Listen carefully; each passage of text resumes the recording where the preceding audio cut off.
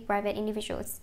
Other supporters point out that Markle isn't the only royal family member who suffered a miscarriage. Zara Tindall and Sophie, Countess of Wessex, also lost the unborn child. And Chrissy Teigen, who also lost a son, Jack, 2 months ago, called out another user for mocking miscarriage of Muggles. But John Legend's wife later on deleted her tweet and said that she's trying to be nicer.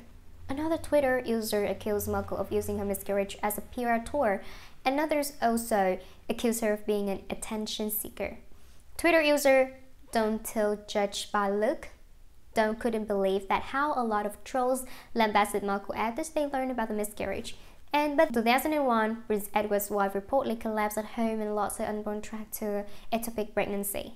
Tindall, on the other hand, suffered 2 miscarriages in the past. 2 years ago, she told Sunday Times that the hardest things about losing a baby was having to tell everyone about what happened.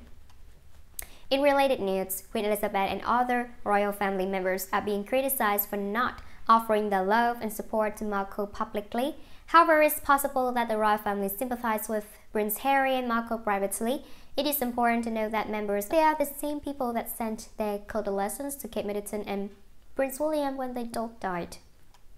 Meanwhile, some critics of Markle couldn't understand why she could open up about such a controversial matter via an op-ed piece for the New York Post when she and Prince Harry went to Meghan Markle accused of terminating her pregnancy after sharing heartbreaking news about her miscarriage.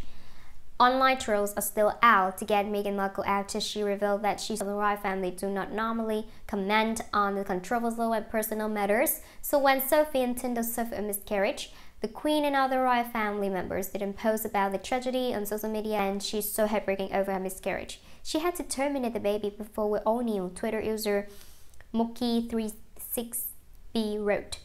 The other Twitter users say that she couldn't believe many people that saw sending Markle so much hate even after they learned about her miscarriage. She suffered a miscarriage in July. On Twitter, user SendBombMassetti called out of one of the Markle's critics for accusing her of terminating her pregnancy and then saying that she had a miscarriage. It is some kind of joke, since